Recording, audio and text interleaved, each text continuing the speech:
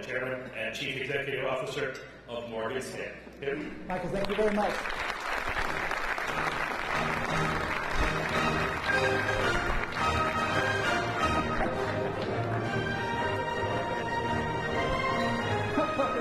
Makes me want to order a steak, I guess, right? For the beef people. What was that, Magnificent Seven?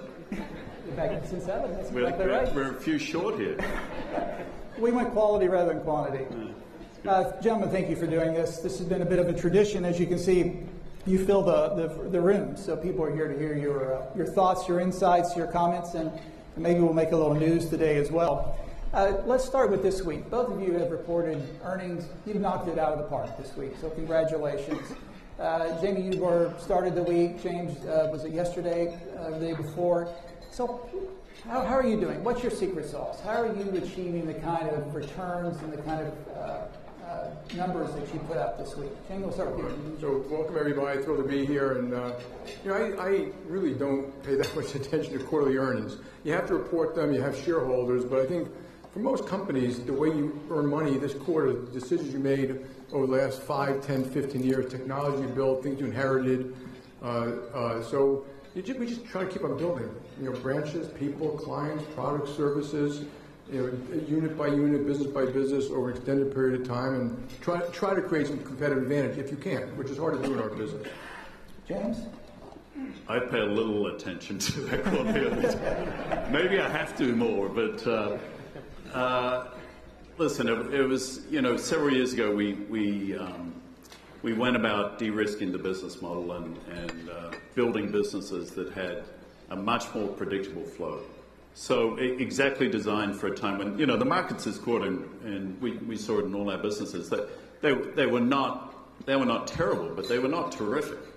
And there's a lot of volatility. There are a few landmines to be dodged, and having some very stable revenues for half of our firm, which we do, just gives us comfort coming into every quarter. We kind of know in bad times things will be fine. In good times, everybody's making money. In bad times, things are fine.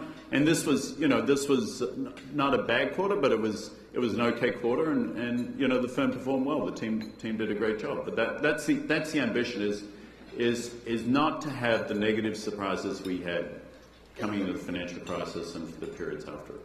We all showed up in Washington this week. The IIF had written down their forecast. The OECD, other economists have had a fairly dour view of the global economy. We had a board meeting yesterday, 40 CEOs and chairmen sitting around the table. They were somewhat more upbeat. I wouldn't say they were optimistic, but more upbeat than the economists. Why the dichotomy, Jamie? Well, how do you see it?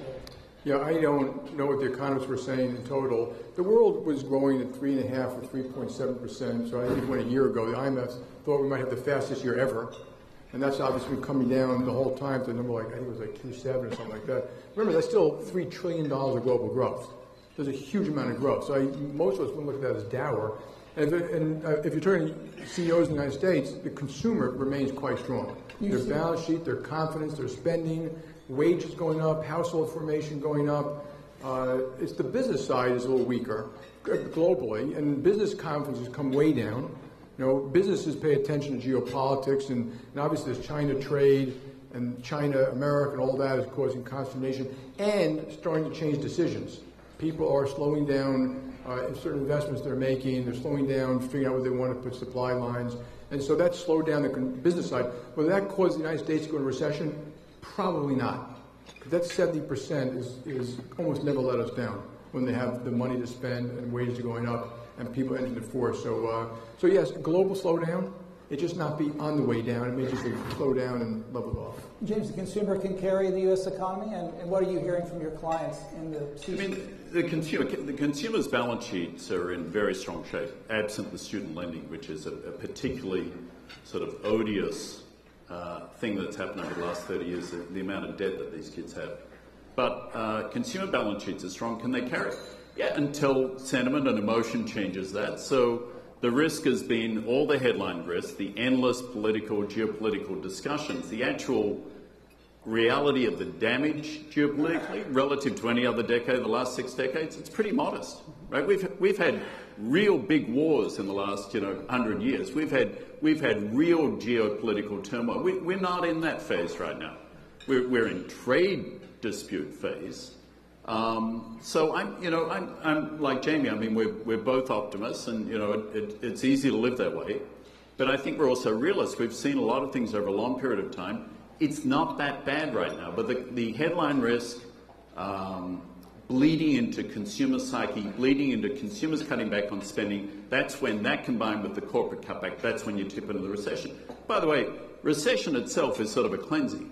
It's not necessarily the be-all and the end-all. It's a question of how deep and how long.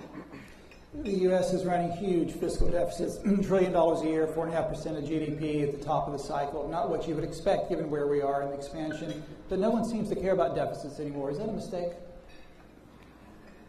I would tell you that it's not going to cause a crisis immediately, like the next year or 2 or 3. The United States can afford a deficit like 80% of GDP. The mistake would be if we don't realize that down the road it is not completely sustainable. So in America, if you look at that number, 80%, they'll go to 90 to 100, and it's a hockey stick, almost all based on medical entitlements. The increase is all medical entitlements. And obviously, the sooner you deal with it, the better. Don't wait for it it'll deal with itself at one point. And remember, our 80% debt to GDP, that compares to Japan, which is like 250%. So who you owe the money to, what you spent the money on, those are important things, but it's not today's crisis. And so I think we have time, whether we ever have the political will. I mean, you've seen Detroit go bankrupt, you've seen big states are going to have fiscal problems in other cities, and we know it's happening.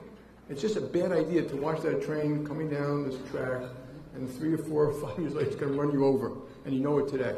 So I do think we should react to it. We don't have to be hysterical over it. James, let me ask you about interest rates. Interest rates are low. We see yield curves around the world which make it problematic for some banks in certain regions. Sure. Central banks are under assault in certain capitals, certain locations. Do you worry about interest rates too low for too long? And do you worry about the independence of central banks? What Europe is experiencing with negative rates obviously is really bad. So not just for the financial sector, but broadly for the economy. Do I worry about too low? I mean, listen, the Fed's job is to manage the excesses and to prop up the weaknesses in any economic cycle. There's no rule book that they sit back with that Jay Powell's got on his shelf behind him saying, at this point with this information you shall do X. There's a judgment call, which is why you have the FOMC. I personally would be more cautious bring rates down because you're using up one of the tools that you have.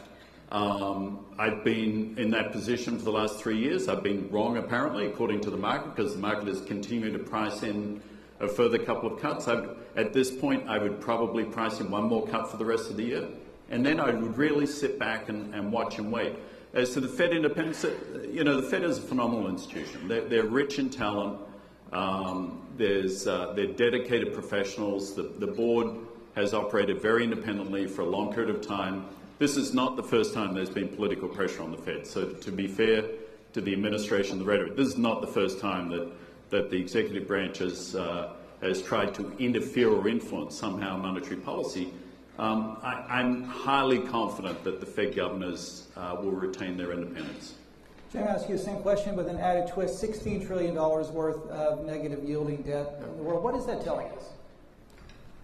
Well, I totally agree with James. I think it's an issue. I think it's a lesson. I think when they did it early on, to save basically what you thought that Europe may come apart because of the monetary union, but we don't know. I think they'll be writing books about this in 50 or 75 years, and the benefit of negative rates, if there was one, has huge negatives for savers, for lower income people, for investments, for capital markets. I would not buy debt at below zero. Never, not in my whole life. I would do anything but buy debt below zero. There's something irrational about it. And the laws, it's one of the great economists did talk about, the rates go from 3% to 2%. That's the same as them going from 0 to 1. And I just beg to differ. I'm not sure the monetary rules are the same at negative they were at positive.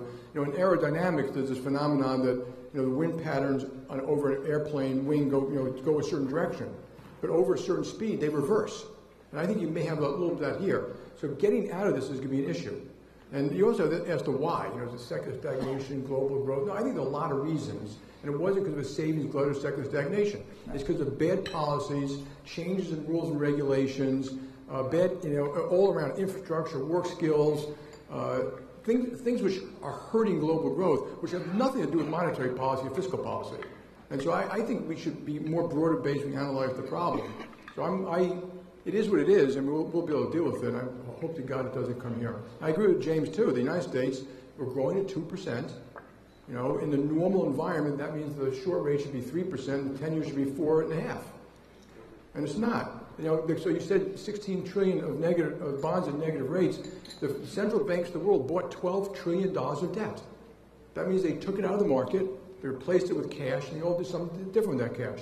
And that kind of sloshed all around the world. It obviously had an effect of reducing rates, which had other effects. So it's going to be a great lesson for the future generations to learn what to do and what not to do. Just coming back to the deficit thing to sort of pick up this thing, you can get away with large deficits, as Jamie said, only for so long. An amplifier of that will be when you stop having population growth or productivity improvements. So, one of the beauties about this country is, and I'm one of the lucky immigrants to it, is that we've had tremendous immigration and successful and better population growth, but tremendous immigration. If that actually gets clamped down, and you're having a smaller percentage of the population going into the workforce to support all the entitlements that are coming out the back end, you have both an income problem and an expenditure problem. And a government that is if you play with both of those levers and get it wrong, then you've got a whole different ball of wax. The US has been lucky. It's an incredibly vibrant, growing economy, and has been for a long time. But there are reasons behind that vibrancy, and part of it is immigration and population growth. Yeah, I just had this. So think about this, okay? Because look at the big picture. I would love the economists to take this one up. America has been vibrant, but if you look at an average recovery, okay, over 10-year periods after a big downturn, it should have been 40%. So one of the things we're always asking business, what should it be? Not what is it, not something to change, like what should it be? It should have been 40%. It was 40% after 72, 82, 87, not 87, the 90s, 97, and 2000. And, why not 40%? And what's the effect of it not being 40%? So 40% means that today we'd have $4 trillion more a year of income. So that deficit would be far different than that. 2.5 would probably be in the pockets of citizens. We talk about income, and income is not going up rapidly enough. And also, when you talk about the supply of capital, well, obviously, that we're growing at $4 trillion more a year, there'd be a lot more capital requests. You probably would have had higher rates of faster growth. And when companies aren't growing, they need less capital, less for receivables, less for payables, all these various things. And all these things relate to each other. And yet we try to identify one and not the other. And I agree, the reason which held us back is our lack of infrastructure, work skills, our excessive bureaucracy around small business formation, our healthcare system, which, well, is among the best in the world. It's 18.5% of GDP versus 9% for our global developing nation competitors, and we don't have that kind of improvement in health. So there are all these reasons why what we're experiencing today, it just doesn't relate to one thing. It relates to a whole bunch of other things. We should do a little better job studying and answering. There are 8 million unfilled jobs in the United States. You mentioned immigration. Are you having a hard time finding and keeping talent? Are you recruiting the type of people you want? We're not, but I think the better question is, we survey people all the time. And so now you're getting complaints from people they can't find it. All different levels, by the way. It's not just, people starter jobs, all different levels. That's a good thing. I mean, we were sitting here 3 years ago, we would said incomes aren't going up enough, we need more wages. So it's a good thing, and businesses tend to complain when it gets tight. That's why wages go up. The problem with the 8 million is the mismatch between who they are and where they are and what they're trained in. And again, that's why I say work skills. Our education system used to do a great job turning out kids who are job ready, or went to vocational school or community college, job ready. We don't do a good job of that anymore. We're not. I mean, we don't have a talent issue problem, but that's because we're in major cities and industry that's obviously a well-paying industry, and it's really it's the mismatch is the problem. But remember where we were when Bernanke initially put out the targets for what he'd do with rates. The target was 2% inflation, trending to 6. I think it was 6 or 6.5% unemployment. Right. Or at 3.6, 3.7%. It's extraordinary. It's actually quite extraordinary. And there's no surprise that there's now starting to be wage pressure. There's starting to be, and I'm hearing from other CEO clients, that they're having pressure filling jobs that need to be filled. And again, I come back to immigration's a big part of this. You got to keep the pipes moving. So if their costs are going up in terms of labor, are they able to pass those prices on to consumers, or they haven't absorbed that in margin compression? Well, if you look at the most recent earnings, the earnings have been solid. I mean, so I'm at individual companies, and obviously what's going on in the retailing sector with what Amazon has done to transform that sector. There've clearly been certain sectors and parts of industry that have been affected, but the corporate earnings remain solid in this country. Let's turn to regulation. There's a perception globally that somehow this administration has deregulated the financial services industry. I hear it wherever I travel around the world. Are you being deregulated? Do you see it? No. Look, I think first of all, I always say the regulators take a victory lap. Dodd-Frank did fix the lack of, in certain areas, lack of capital, liquidity, resolution ability. I take Lehman Brothers as an example. It wouldn't happen today. It would have had 2.5 to 3 times as much equity capital. It would not have failed. If it did fail, it would have had 120 billion of TLAC, so it would have been the most over-equitized firm in the world at the moment of failure. And the FDIC, no one had the legal authority to take it over. Now they do. And they've got the people and the capability and knowledge to manage it. They could fire the board, they could fire management, but the money will keep on moving around the world. Remember, it got locked up in pockets of the world. Lehman simply wouldn't have happened. Now, in addition to that, there were tens of thousands of other rules and regulations put in place. And all the industry is asking for is calibration, coordination, lack of duplication. A lot of this stuff costs clients money. It's not just costing us. And so we've had some. I think there are a lot of more good conversations. The tone is better. The regulations that people talk about, they're dramatically reducing regulations in banks and vault. These are teeny, weeny little adjustments at the margin that make virtually no difference. They're not backing out all the rules and regulations put in place. So anytime you have so many things take place, a rational person would look at calibration, coordination, and with an eye, by the way, to maximizing growth. So the fact that we haven't done things in mortgages doesn't hurt me, doesn't hurt JP Morgan. It hurts the ability for people to make mortgages to lower income people. The lack of securitization markets. A lot of these things inhibit the markets. We need, in Europe, they need a much stronger capital markets. It was some of the regulations that inhibited the development of real capital markets. And I don't want to bore people with all the things, but that's in the interest of the European people to have a deeper, wider capital market system. So regulators should work with governments and whoever across it to say, let's develop a regulatory system that's the best regulatory system, not just more. And don't look at changing something as always being bad, a negative. It could be a huge positive for the public good.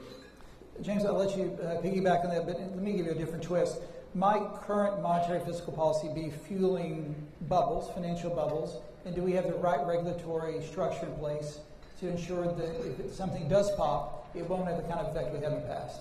Well, you've always got a risk of bubbles. I mean, you vacillate between fear and greed and the bull and the bear instinct, and with cheap money, you're always providing an opportunity for a bubble at some point. I would say, based upon what we see, certainly in the banking sector, it's very low. I mean, just on the regulation point, we've been living with this, from crisis times. What the regulators did was absolutely necessary and the right thing to do. The banks were over-levered. They were operating with anywhere between 30 and 60 times leverage. They were dramatically undercapitalized. They were using a lot of their balance sheets for illiquid investments. They did not have the kind of risk control structures that all of the major banks in this country have. And they didn't have an annual health checkup, which is basically what CCAR does. It kind of checks in like you go to your doctor, and every year you go and find out how you're doing your stress tests. Okay, we did well. The preemptive stuff, which is capital and liquidity, is like maintaining your health, your diet, your exercise. You get an annual checkup, and if things go bad, you've got your resolution plan. Right at the other end, that basic structure, which I don't think was designed with that complete picture in mind, that made enormous good sense to me. So the question is, okay, how much is enough capital? Well, I don't know. Let's do at least what you would have needed to have got through the financial crisis without a problem. Fair start. And let's dial it up a bit because things could get worse. Fair enough. And let's add a buffer to that because there are always unintended things. Fair enough. And let's add another buffer because we can. Well, hang on. And that's sort of where we are. We're at the hang on moment. 10 years in, do you design something which is so safe? You know, the mandate of the regulators is safety and soundness. If institutions are uninvestable, they're not sound, right? So if something is so safe it becomes actually unsound. And I think if you're going to drive the economic growth Jamie's talking about, you need balance sheet growth to support a growing. If you have a growing economy and the banks aren't growing, you will have a shrinking corporate and employment sector. So is it time to make some changes to the dials? Sure. Would we make, if you took 10 people from this room, make exactly the same changes? Probably not. But most people would say the dials feel like they're at that buffer level. Are there some changes to the process? You know, the changes in the Volcker rule were pretty simple, and they get back to, frankly, what Paul Volcker originally conceived of. The qualitative test, the CCAR Federal Reserve had, not doing that full qualitative test. That makes sense. You do an annual supervisory letter. That meets the test. So I'm not at all for junking the regulatory framework we have. It worked. It's good. It means banks are in a much more prudent capital liquidity position. Question is, when is enough, and how do we use that? Jamie, we had a hiccup in the repo market. You've been on the record of saying it's an issue of providing liquidity. How do you see, is that a regulatory issue, or is it a market issue, is it a plumbing issue? It was a little bit of both, but it is an example. I'm going to tell you why when you talk about coordinating between different policies, that you want liquidity in the system. And the liquidity in the system today is literally, if I think is accurate, is like $4 trillion. That's how much liquid assets do banks hold between deposit to Fed, repo, treasuries, and a smattering of other stuff. But you're at the point where that $4 trillion can never be used for anything else. Okay, so what happened with the repo thing is kind of instructive. That banks in the old days would have in their checking account at the Fed very little money coming and going all day long, and they wanted more money so you never would have a negative balance. We always had negative balance in the Fed during the day. We'd send money out to all of you, you'd send it back to us by the end of the day. Our Fed account, our checking account was a small plus. Now, JP Morgan alone has $120 billion in the Fed. It goes down to 60 during the course, but back to 120. So I agree, liquidity is critical, absolutely. I believed it my whole life, you know, but why 120 to 60 or 120? Because other rules around resolution, recovery, and something called CLAR, which is stress testing for liquidity, said we want you to have enough in that account. And I'm not sure it's what the Fed wanted, but that's what these other rules required, such that you'll never hit zero. And then, of course, we all put a buffer on that because hitting zero, you might have some form of punishment, and we didn't want to be punished. So, and we may have made the wrong interpretation. It's possible, but I think we all were approximately in the same place in this. So once people, and at one point had excess, but once that got down to the point where we're now meeting our own requirements for resolution, recovery, and stuff like that, it doesn't matter what the repo rate was. We couldn't take any of that account and move it over. I would have moved the whole $120 billion, all of it. Sure, we like making money for nothing, you know, it's just easy to do. And then the Fed had to come into it. So it was technical. Why did it go down? Repo is kind of technical. And, you know, people have big corporate checks that go out and tax payments go out and the treasury balance, the Fed drop and all that. So it was technical, but the banks hit that limit and they couldn't redeploy liquidity. The same issue will happen eventually in what I call the big liquidity thing, which is the $4 trillion, that's a little bit red line too, which is when these markets get rough, which the other keep in mind, these were not rough markets. These were very healthy markets that had that repo issue for a technical reason. But when markets get tough, you have the same issue about the ability to intermediate. And if you're locked up on the ability to do that because of literally a multitude of regulations, I won't go through them, that might cause more consternation in the market, which you don't want. Because these things were set up in a very rigid way, and they weren't coordinated between the various rules, and they should be. So we've spoken to our regulators, and I agree. I think they're quite right, and we'll look at this, and they should do it before the crisis happens, because it will happen. James, one of the objectives of the regulatory framework was to move some risk out of the banking system into the non-banking system. Have we moved risk into places that we can't see, it's harder to identify? I mean, I think there's not a binary, Tim, of a yes or a no. In some ways the system is efficient. The very sophisticated investment firms that happen not to be bank-regulated depository institutions are absorbing a lot of that risk, be they BDCs, hedge funds, private equity firms. other investment vehicles that have been set up. So does that cause me discomfort? Not really.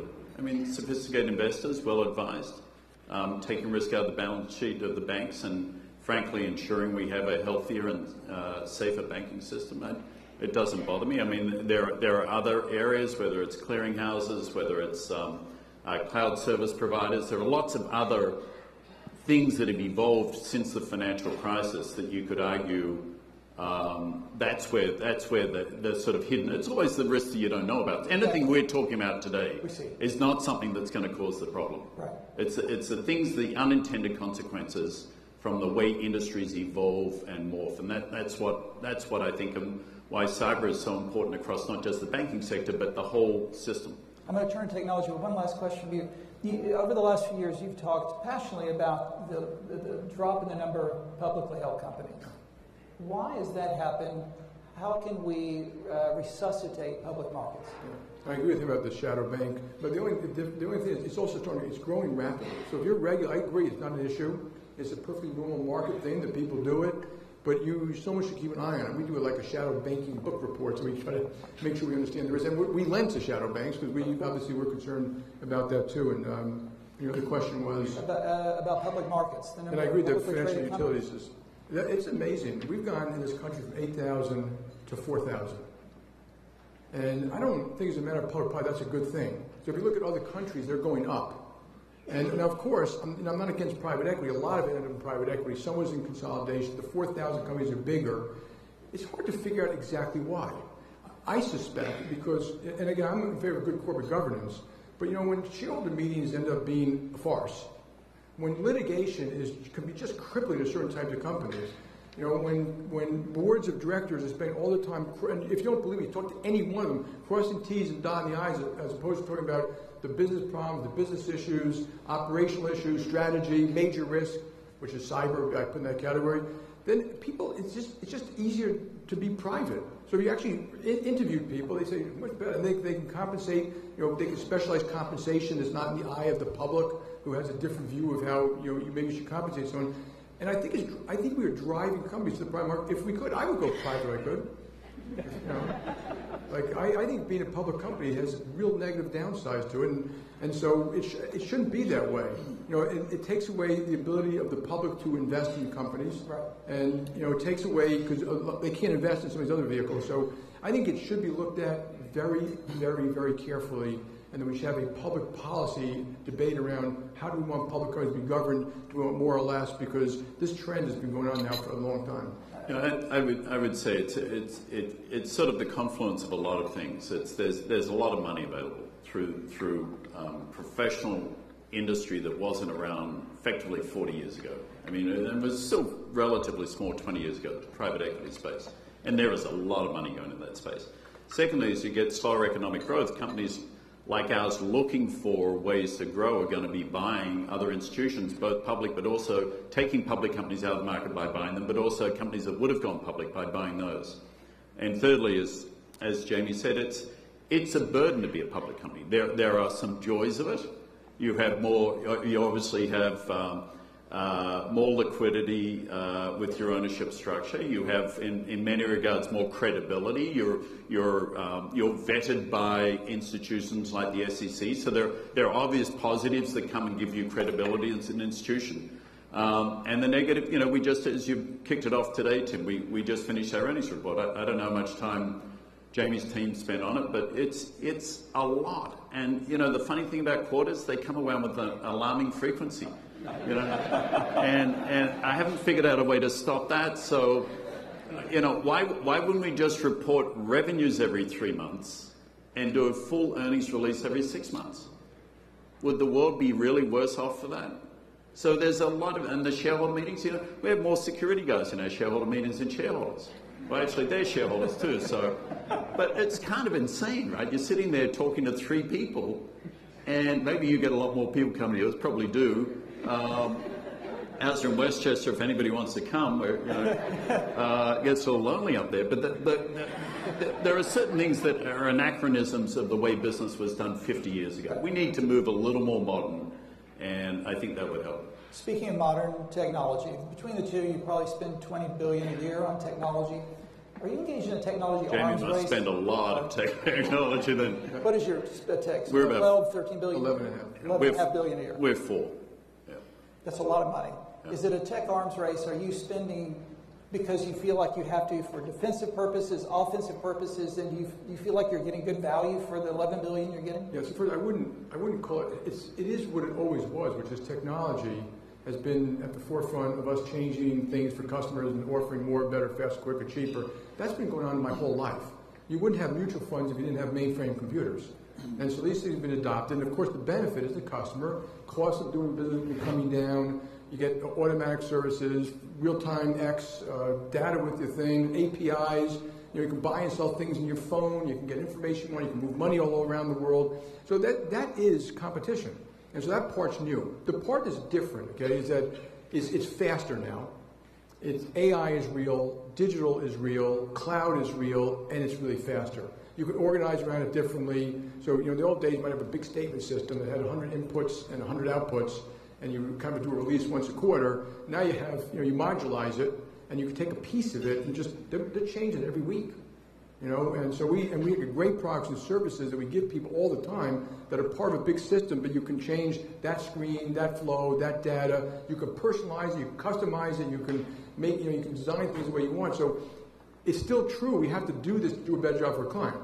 The difference is it is faster, tougher. You can organize differently. There will be different winner losers because of that. But they're using technology to do better. That's been my whole life. And James, you noted that that creates new risk, cyber risk, moving to cloud service providers. Are these new infrastructures, critical infrastructures that need a regulatory regime put in place? I'm not sure I'm going to recommend new regulatory regimes on the stage. But listen, it's in everybody's interest. We'll put more stuff in the cloud. We're managing more data. We're investing in big data. We're investing in AI. We're investing in all machine learning, robotics, all of the things that you need to be. And for sure, they need. I don't know that it's regulatory framework so much as common standards. And I think that's starting to come. We've been we're not a technology company, but technology infuses everything that we do. We started doing electronic trading in equities in the 90s, basically gave birth to that industry. It has worked its way all through the fixed income space. What is different, as Jamie said, is the pace of change is spectacular. The amount of attention the fintech sector has created, because technology goes where the money is. It's like Willy Loman. You go to where the money is, and the banking financial system has a lot of money swirling around it. So there's enormous opportunity to make more efficient and more productive. There's no reason why we can't adopt that ourselves. We are. We're both buying these companies, working in partnership with these companies, and where we can build the talent and capability ourselves, we do it. The war for talent and technology has changed dramatically in the last 15 years from what it was. I think the banks would have had their first choice. For a period of time, post-crisis, they were the last choice. Now it's come back. We're much more competitive in the marketplace. So there is a huge number of dynamics in this, but this has been going on, for 40 years. It's just accelerated with the incredible innovation coming out of the fintech sector now. Cyber, we mentioned resiliency, data usage, privacy, the conversion to the cloud. These all are additional risks. But just the financial market utilities, they should, in my opinion, we have regulatory regime, but they should be stress tested the same way the banks are. In a lot of ways, we concentrated a tremendous amount of risk there. So think about derivatives. We said derivatives, bilateral bet. It was more like a spider. Think of a spider web. Lehman was one thing. When Lehman went down, no other company went down because of derivatives. The spider web kind of worked. We've now concentrated a huge amount of risk in some clearinghouses, which if one of these financial market utilities goes down, that's a whole different thing. And they are thinly capitalized. And, of course, some are backed up by us, which creates another issue for some of the things. So they should have the disciplines to be doing that right. And I believe that Dodd-Frank gave the regulators the right that's under their umbrella. And I think they should spend more time with them than with us. Jamie, one technology innovation that's getting a lot of headlines is Libra. Do you have an opinion on Libra? Sustainable, not sustainable, real, not real? It was a neat idea that will never happen. And I have nothing else to say about it. And we already have stable coins, so they're not the first to do that. So you have a JP Morgan stable coin. We have a JP Morgan stable coin called JP Morgan Coin. It's backed by $1, so it's really stable, and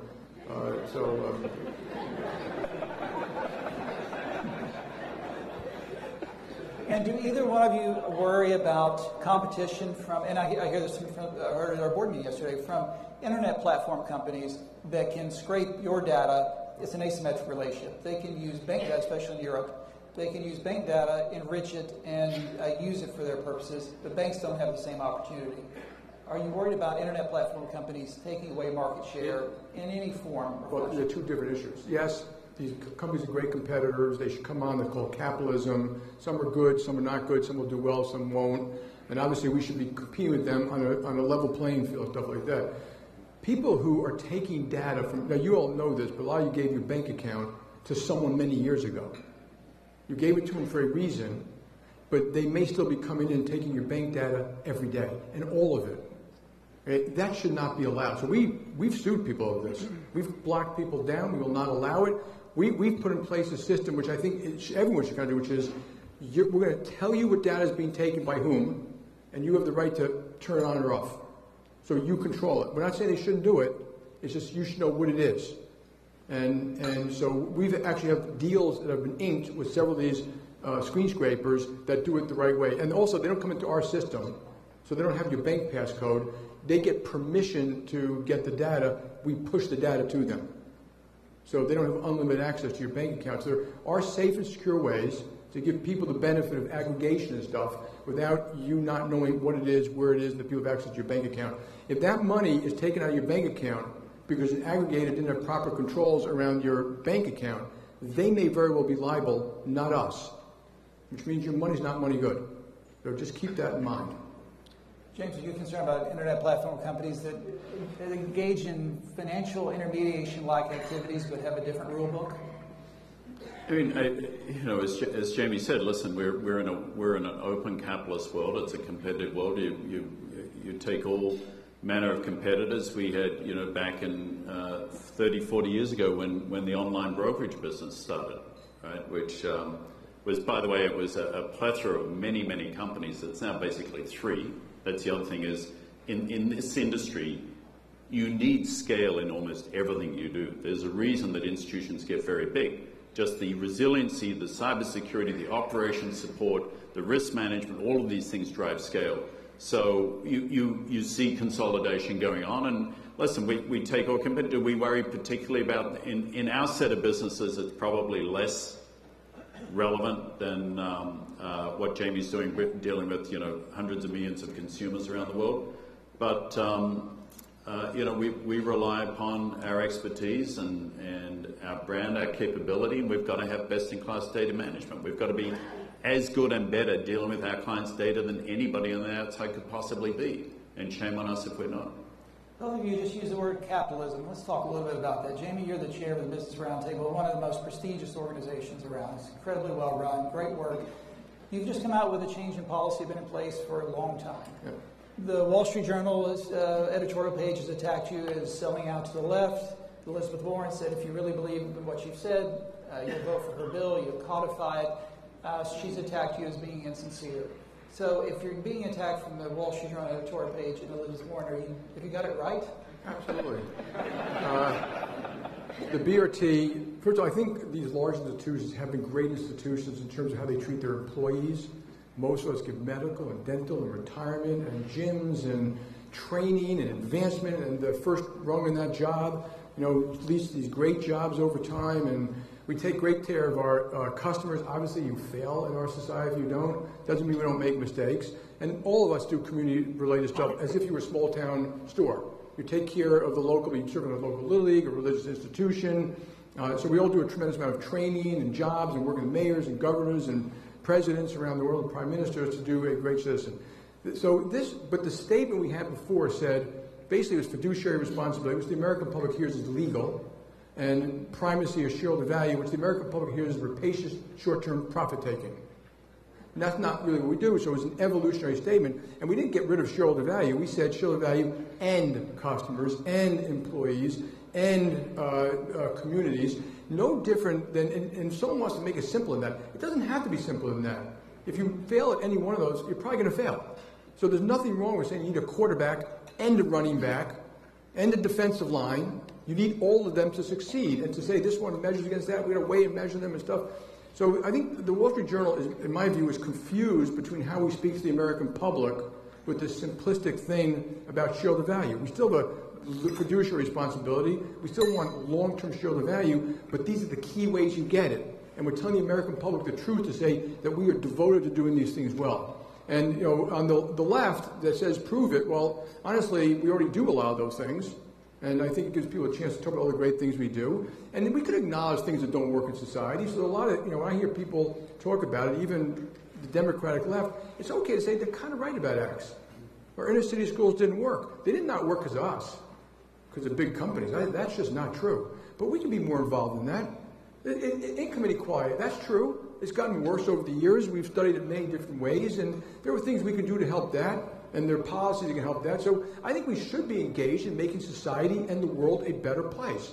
But the notion that socialism, okay, and let me just real quick, I know I'm taking too much on this, but free market capitalism, free enterprise, and freedom are inextricably linked. Freedom of speech, freedom of religion, and freedom of enterprise are capitalism. Okay? And the notion that somehow the governments, the Constitution was written to say that all the rights belong to you, the individual, other than these given to the government. Because what they were afraid about was a government that took control of everything. And governments taking control of assets and companies, they start to use those companies for one thing only, keeping themselves in power, using the company's assets to get votes. Okay, and these companies erode over time, and you do end up with Venezuela. Look at any single one of them, is that these companies get polluted over time. So we can acknowledge and fix what goes on in a corporation. If you say Sweden is a bigger free market than the United States. If you analyze that more of the assets there are owned by the private sector, they're very tough on it. They've got a better safety net than we do. They take better care of their people. I think we can do that too. We should analyze our safety net. We should fix it. We should improve it. We should probably have a negative income tax. We should improve our city schools, all these things. But that social democracy is not socialism. And so, it depends on how the battle plays out, what they really mean. But controlling companies is socialism. James, you signed the BRT letter as well. Obviously, you're taking care of your customers, your vendors, and the whole ecosystem within which you operate. Is it a communications problem? Do we just not do a very good job of telling the story of being a good community citizen? Maybe I had a pretty simple view of this, which is this is what we do. Why wouldn't you sign it? I think all but 7 companies signed it. Maybe they had some specific reasons, but it's just sometimes you need to just affirm the obvious. I'll give you an example. We have 4 core values that stand behind our firm, and one of them is do the right thing. Now, my test for a value is somebody else should have the opposite value. Well, nobody's got the value of do the wrong thing. So why do we have it as a core value? Because every now and then there's enough going on where you just got to affirm what is the obvious. And with the financial crisis, I felt we needed to affirm the obvious, that in complex financial institutions, when you do the wrong thing, it has catastrophic consequences. So do the right thing. Every day you walk in the building, come in with that mindset. It was sort of the same with this. Of course we're in our communities. We have the Morgan Stanley Children's Hospital at Columbia Presbyterian, and we're proud of that. People are proud of that. We want to be attractive to folks coming out of college. We want our legislators to think we're responsible citizens in their districts and so on. Because you know what? If you're not, banks get nationalized in some countries. But there's no ultimate right to exist. It's up to the population who elect the legislators, who engage the regulators, and so on. That's how the system works. So I felt, what the BRT team did, and Jamie and the leadership there, made all the sense in the world. It was, to me, just an obvious reaffirmation of what we do.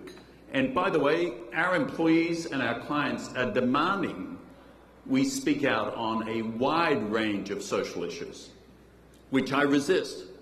the vast majority of, because our job is not to be the chief proponent of every social issue out there in the marketplace, but our job is to be responsible citizens in the communities in which we operate for the benefit of all of those communities. And obviously, if we don't do it right, our shareholders lose. So as a shareholder, and I'm a shareholder, I want that. So to me, it was a no-brainer. I really didn't understand the pushback on it. I was kind of, you know. Hey, one little thought. So I think that the view of collaboration and what we can do more to help lift up society, when business, civic society, and government work together, that's what works around the world. And you're not concerned about someone trying to measure the difference you're making and somehow coming up with a metric that says, you know, you said you were going to do X, you didn't do X, you were at 0.5X, therefore you failed. How do you respond to those who... So what? We do that all the time. We don't mind being measured, and everyone's going to have their own point of view of what we should do, but we have no problem trying to prove ourselves across those metrics. But we're not going. We shouldn't go do what China's doing. But now they're going to have a social index metrics for every company. I just think that becomes a mistake. I concur with you there. One of the top topics we are taking on at the IIF that's just come out of nowhere over the last 18 months is sustainability, green finance, and climate. Climate Week in New York 2 weeks ago, we had a team there. 2 years ago, we didn't even go to Climate Week. How are you at JP Morgan and Morgan Stanley looking at sustainability from an environmental perspective? We can talk more broadly as well. But how are you embracing this? Well, I'm surprised you said it's come out of nowhere in the last 18 months. For us, it was not on our agenda, and then all of a sudden, we can't hire enough people to fill the needs that we're trying to cover. I mean, listen, I spoke somewhere recently, I think it was a congressional hearing, and I was asked about how would the financial system do with what's going on with global warming, and I said, you know, a little facetiously, but accurately, if we don't have a planet, we won't have a very good financial system. So we set up a sustainability institute about 7 years ago, led by one of our management committee members, who's probably here, Audrey Choi. And you know, we're interested in it as an institution in contributing in a number of ways. Intellectual capital about what the actual science is, how to help think through new forms of energy to replace the old forms and what the right transition period is, how to inform investors on what their choices are, how to create product that give people a choice who only want to invest in E or S or G type funds. So there's a whole, and now we're doing a major effort around plastics, and not just the recovery of plastics from the ocean, but what do you do with this stuff, right, when you're recovered? Do you turn it into bitumen on the roads? And there's some examples where that's been successful. So we think we're in a position to add an intellectual voice to the argument, in addition to obviously our own personal viewpoints on these issues. So this is something that has, you know, every now and then you get surprised. You think everything has like a slope of the gradient, the change rate, and you think, okay, the slope of the gradient is sort of 4% change rate, and over time, obviously, that becomes like that. This has been an exponential change in the last couple of years. The amount of interest from the clients, the way people want to construct their portfolios, their level of sustainability investing, is just, it's sort of overwhelming the system. So what is the consequence of that? I was with Sovereign Wealth Fund this morning. We were talking about this issue, and he described it beautifully. He said it's a bit like when you go around the world and you've got to carry a little bag full of different light switches, your plugs. They're all different shapes and sizes. And you go to Japan, it's this. You go to Davos, you got this. You go to Australia, it's about that big. I don't know why. But there are no standards. There are standards being set up in different. Is it for the MSCI and Standard & Poor's to establish the standards? Is it for the rating agencies? Is it, how do we create not an industry of 1,000 industries, but one common language and set of standards to measure and help companies gauge how they're doing on these various metrics? And that's something we can hopefully help with. There is no. It's a huge deal. It's a huge deal. There's over 200 terms that are used for this space. But this is an explosion that is not going away. And the Scandinavians are ahead of the game on this. The Northern Europeans generally. This is full on now. We certainly heard it from our board yesterday. Their instruction to me was take it on and run with it. How are you? I agree with everything James said. I would add one caveat, important caveat, which is if we want to solve this problem, governments are going to have to take action. Green bonds will not solve it. And it kind of gives people a false sense of security that somehow beating up on companies and doing X, Y, or Z. There is the amount of CO2 put in the earth out of the atmosphere is huge. It's got to be global. It's got to be a global treaty, a real one, not a one with no teeth, which the Paris Climate Accord had no teeth to it.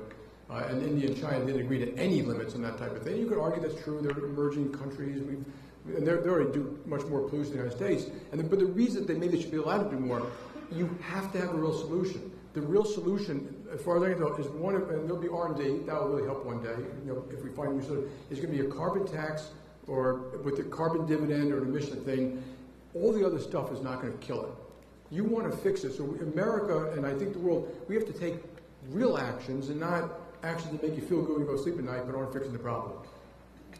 This is only one of 2 panels over the course of 4 days where it is all male.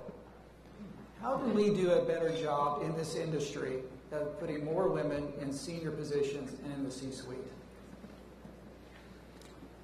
Well, I think of it like